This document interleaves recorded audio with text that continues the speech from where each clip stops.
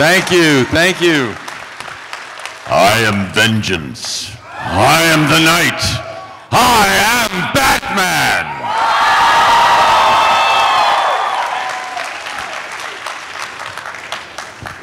Now we got that out of the way. Yeah. Good. Welcome to Raleigh. Thanks for joining us. Yeah. It's good, good, good. So, just one I wanted to ask: how did the role of Batman evolve for you?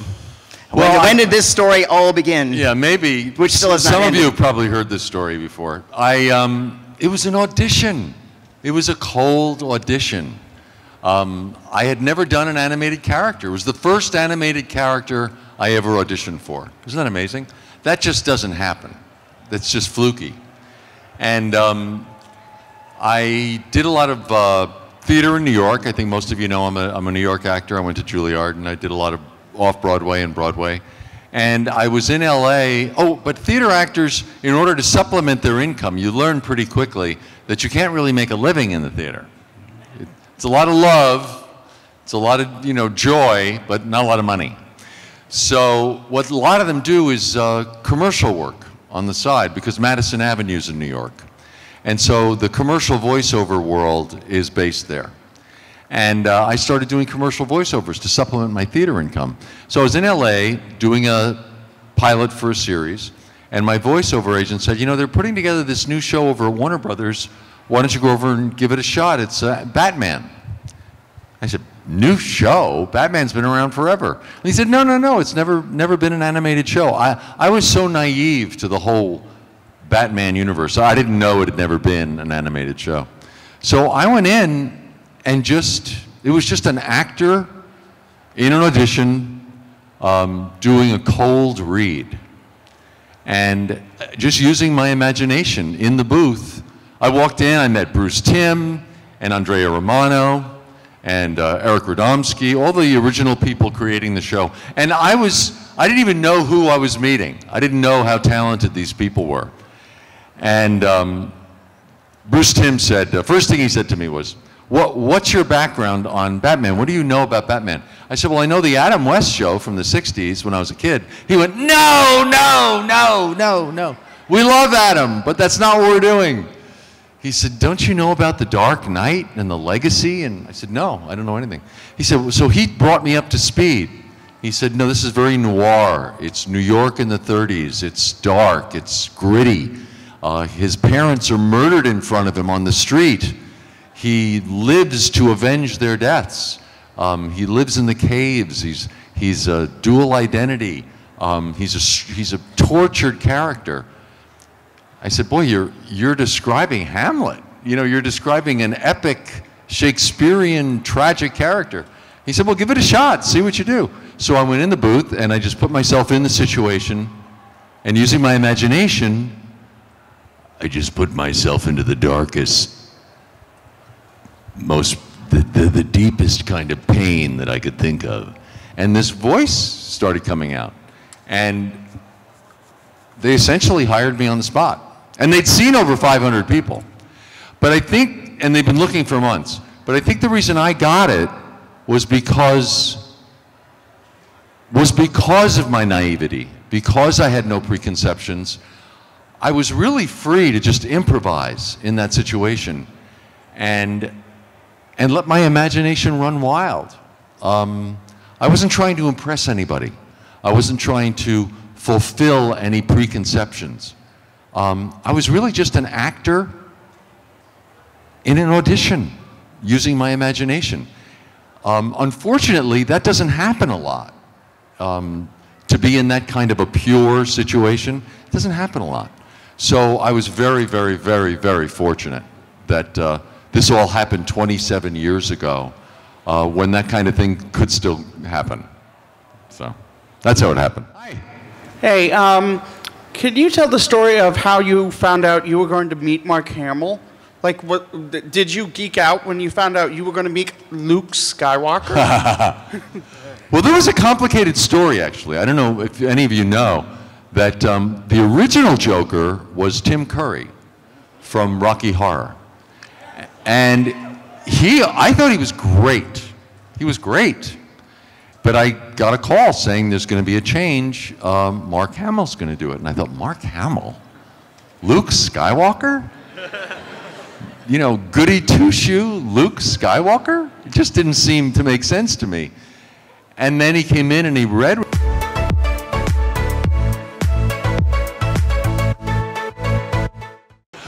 But, you know, to be fair to Tim was great.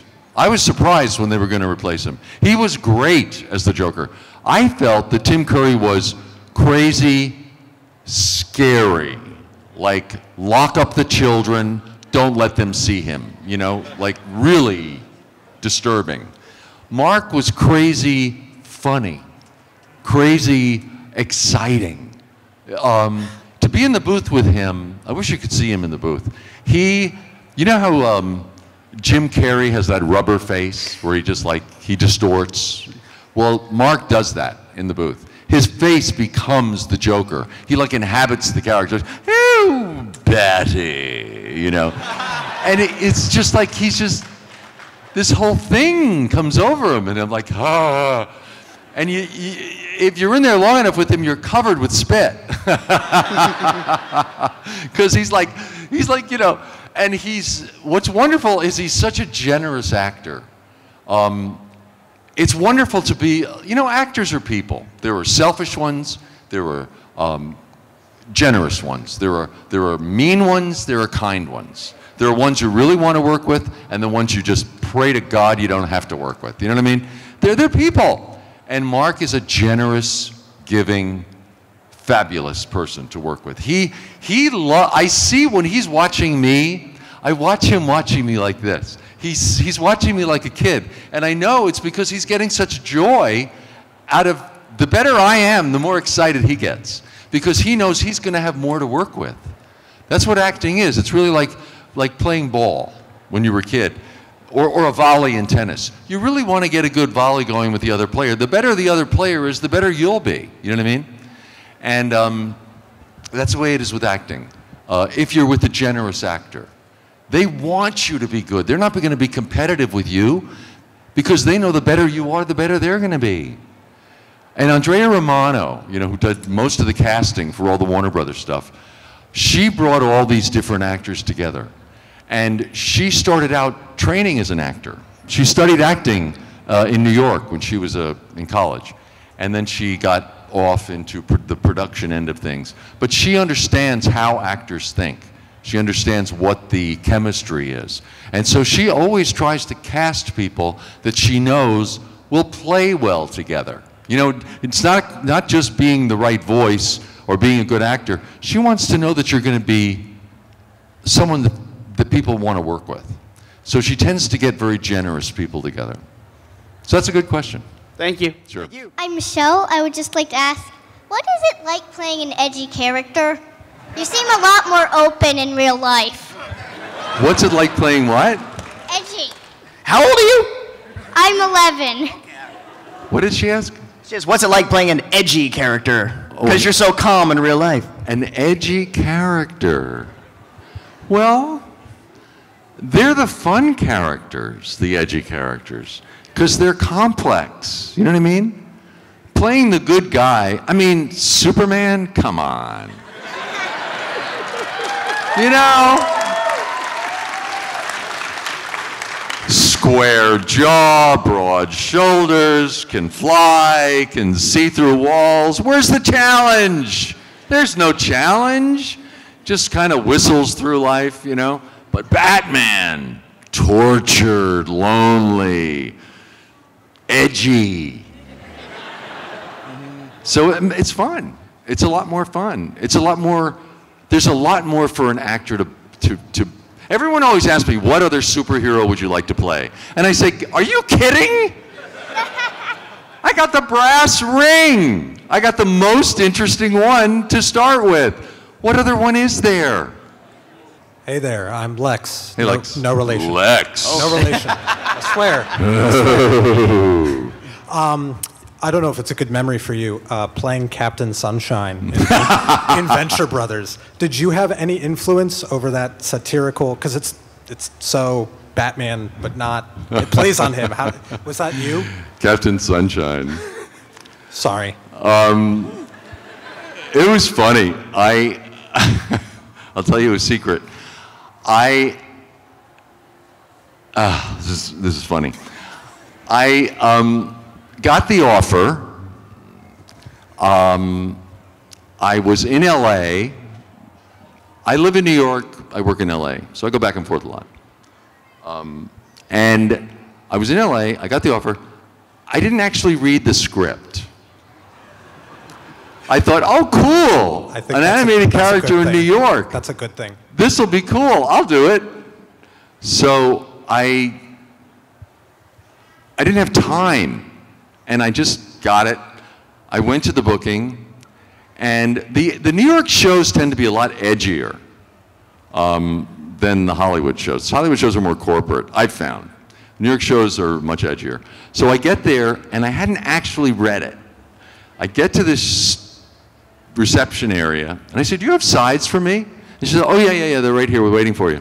So I look at the material, and I'm reading it, and I'm thinking, oh, he's really into Robin. Oh, he's really into Robin. Oh, no. What am I gonna do? It's funny, but it's really into Robin. So I said to the receptionist, I said, you know, I have to put money in the meter in my car. She went, meter? No one drives in New York. No one has cars. I said, yeah, I have my car parked downtown. I'll be right back. So I go downstairs in this building, and I'm on the street thinking, what am I going to do? I can't do this. Warner Brothers will kill me. I can't do this role. But I already accepted it. So I'm going down the street like this, and I thought, you're an actor. You're an actor. It's a role. Of course you can do the role. So I go back to the thing, and then I think, I can't do this role. They're going to kill me. I'll never be able to play Batman again. And I'm thinking, damn it, Kevin, you're an actor. Go back upstairs and play this role. It's a wonderful thing. So I'm going back and forth, and then I thought, nope, I'm going to do it. So I go back upstairs. The elevator's open, and two of the producers are waiting there. And one of them goes to the other one, you owe me $10.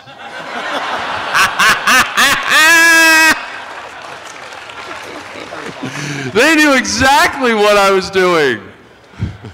That's awesome. I loved playing him. He's a funny character. I was just nervous because of, you know, he's really into Robin. That someone at the studio wouldn't be happy about it. But they were cool. Everybody was cool. Thank you. It was. And then once I was so successful, I said, couldn't we have a spin-off? Couldn't we have a Captain Sunshine series? Didn't happen. Hi, my name's David. Nice. Honor to meet you, finally. Good to meet you. It's like one of my bucket list things. Thank you. So growing up, I always watched, I was born in the early 80s. I grew up watching like Thundercats, G.I. Joe, Silverhawks. And then when the animated series came along, I feel like were a big influence in the career that I have now in law enforcement, just because of the way you portrayed Batman as a character. Well, I've always also been very interested in the voice characterization, just work itself. I've always loved different voices and playing around and everything like that. What would be your suggestion to look if you wanted to get into that line of work? The question is, what would be my suggestions about getting into voice acting, how to get into it? The most important thing to remember about voice acting is that it's acting. Mm-hmm. A lot of people think it's making funny voices. It's not. It's creating a whole character, but only being able to use your voice. But it's creating that whole character, making it so real, with all the contradictory aspects of human nature. People come up to me at Comic-Con all the time and go, oh, I'm going to do you, listen to me do you. And they do a very convincing me. And I say, okay, now I have to kill you, because I don't want you to get my job. Or they'll say, listen to me do Mark Hamill, and they do a great Mark Hamill. Once you've established the voice, dozens of people can imitate it. But thinking of it, coming up with it, that's what you're paid for as an actor. When I went into audition for the role, they had literally seen over 500 people. Now, there are probably a dozen people among those 500 who could play the role as well as I did, maybe more. But they just didn't think in the audition to do what I did. What they're paying for in you as an actor is your imagination. They're paying for your creativity. Anyone can mimic.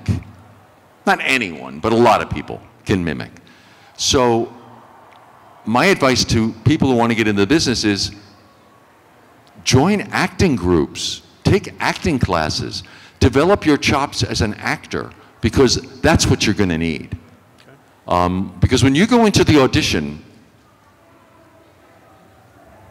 you don't get a second chance to have a first impression. You know what I mean? Yes, sir. You want to go in, and you just want to impress them. Because 9 times out of 10, no, 10 times out of 10, they don't really know what they want. They'll know it when they hear it. But I always go in, you've had this experience, I'm sure. I always go in and I say, what do you, give me what you're looking for. Give me some direction. What should I try? And they always say, oh, just show us what you got. Just take a stab. Let's see what you have. So you're often shooting in the dark, going on, and it's just a luck of whether you make the right choice. And you learn how to make those choices from experience, from acting, you know? Yeah. Often in playing a love scene, the most interesting aspect is how much you hate the person. You know what I mean? It's often the contradictions. Or if you're really angry in an angry scene, you're thinking how much you love the person. It's often the opposite. Like in life, it's often the opposite. And that feeds scenes. So I would say acting classes or groups that you can get involved with. Okay. Because as competitive as the business is now, and it's really competitive, they are always still looking for new voices. They like to get new sounds, fresh sounds. A reason they keep going to a lot of the same people is because those people are good, you know? Tom Kenny is good at what he does. Rob Paulson is good.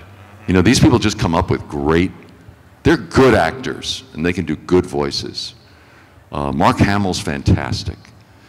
So that's why you keep hearing a lot of the same people, because they're just so good at what they do. But believe me, they are always looking for new people.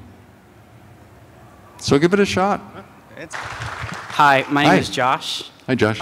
When I first saw Batman the Animated Series, I was lying in a hospital bed dealing with a lot of medical stuff. Oh, wow. And I love the show so much, it carried me through. And that's an experience I look back at, and I'm just like, you know, that kind of made me who I am, or stuff like that, you know? Uh-huh. And I'm just wondering if there's any personal experiences that helped you capture the Batman that was expressed in Batman the Animated Series or later on. Wow. Of course. Would you like to share one? They say that in acting, they say that you are your instrument, and you are. Mm. You are the sum of your life experience. No one can teach you how to act in acting school. And it took me a long time to figure this out. I kept waiting in Juilliard. When are they going to teach me how to act? When are they going to teach me how to act? I was already acting. All they can teach you how to do is to get in touch with who you are, because that's what you're going to draw on as an actor. That's all you have, is your life experience. And everything you've lived up to that point is what you bring to the roles you play. And I had an unusual childhood in that, well, it wasn't unusual, it was pretty normal, but by the time I was 16, I moved in with a friend's family so I could finish high school, because my family just disintegrated. And my father was an alcoholic, my mother was unable to cope with anything, my siblings all moved away, and I was the last one there. And I had to get out. And I moved in with friends, and I finished high school early, because I was so desperate to get out of this town. And I moved into New York when I was 17, and I've been supporting myself ever since. I got a scholarship to go to Juilliard. I was working summer jobs. I've been on my own since then. But a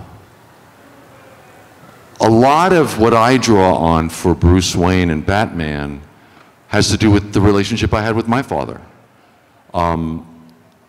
I had a very difficult relationship with my father. He was an angry drunk, but he was a tortured guy. Life had not worked out the way he wanted it to. And at one point, when I was about 15, he tried to kill himself. And I was the one who had to go to the hospital and identify him, because no one else would go. And I had to drive the car home that was covered with his blood, because the police had to release it. And I had a learner's permit at that point. And that was a very heavy thing for a 15, 16-year-old to do, whatever it was. For sure. What I dealt with in the scene at the grave in Phantasm was that moment when I was confronting my father in that room. Why did you do this? Why would you do this? And it all just came up. And afterwards, Andrea came in and she just held me. She saw that I had hit something really deeply personal, because I was that 16-year-old again. So you draw on that stuff. And it makes you very naked. And you have to be willing to be naked to be an actor. So I had a lot of darkness and loneliness in my childhood, and that really fed into Batman and Bruce Wayne. It was appropriate, so it fed me into the character. Thank you. Sure. Thank you.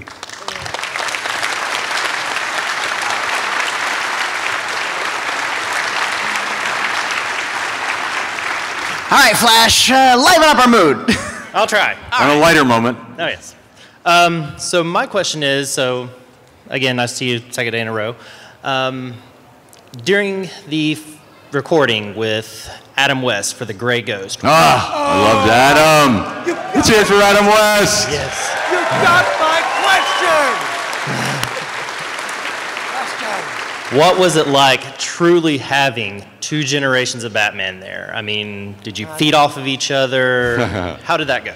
I was nervous the first time I met him, because you almost feel like you're treading on someone else's cape. You know what I mean? I mean, he was so identified with the character that Andrea told me he was coming in to do the role, and I thought, Adam West? I said, but I'm doing Batman. This is going to be weird. He couldn't have been cooler. He was an elegant man. He was a classy guy. No ego, no attitude. He loved acting. He loved to work. And I said, it's such an honor to meet you. He said, oh, come on. He said, it's your role now. Run with it. He said, I had a blast with it. It's your turn. Have fun. And he was very fatherly in dealing with me. But he was just like that. He was just a very kind, benevolent kind of guy, and very confident in himself. So I had a great time working with him. Cool. Thank you. Thanks. Thank you.